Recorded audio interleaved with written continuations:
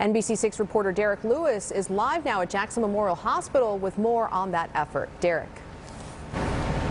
Alina, as hospitals like this one here behind me continue helping patients with COVID-19, other people are looking for financial help or even food drives to help feed their families.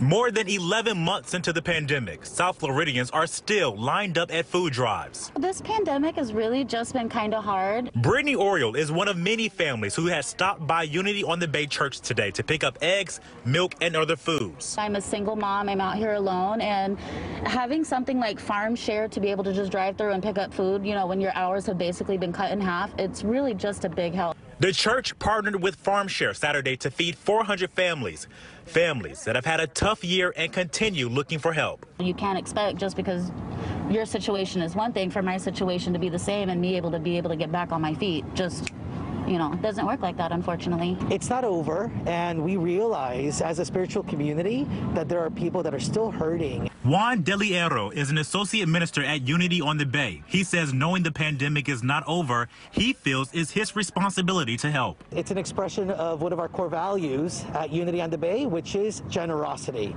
You know, we really feel that we are the ways in which God is able to support and love on other people.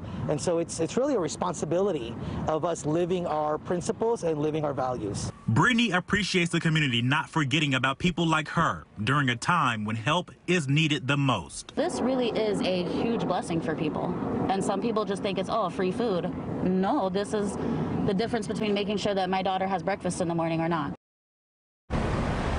The church tells me they will continue helping families for months to come. Live in Miami, I'm Derek Lewis.